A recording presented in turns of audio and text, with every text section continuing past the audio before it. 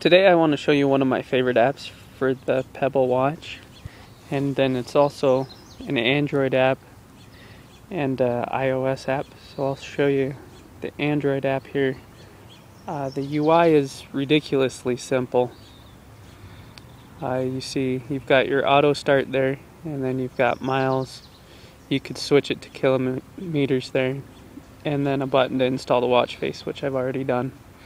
And then you just have the start button, which will go away if you set auto start. And I've tried out the auto start. It works pretty good. It does take a little time for it to kick in, I found, but if you're not needing the computer right away, it's not a big deal. So you hit start, and you see up at the top you get your GPS kicking on, and then it should change the watch and automatically start the face. So you see it does have its bugs. It's not perfect. So actually, there it is. So it probably just takes a minute to grab the GPS signal, and once it gets to a certain point, it'll turn that on. And you see it's registering my speed here. So this is fantastic for me because before this watch app, I had a big fat GPS that I'd strapped to my bike, my e-bike, to see whether or not I was complying with the speed limits and such. So this works a lot better.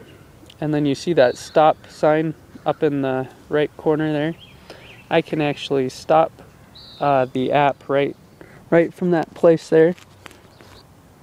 Or I can also, it stopped there. So you see it also stopped right there.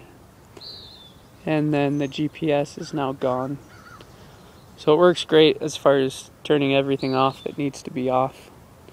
I didn't do that before. It must have come in an auto update where it does a lot better with those things.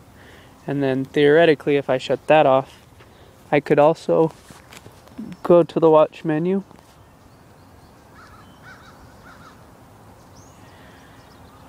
start the app, hit play. But you see GPS has now been started, and the activity, if we go back to the watch, has also been started.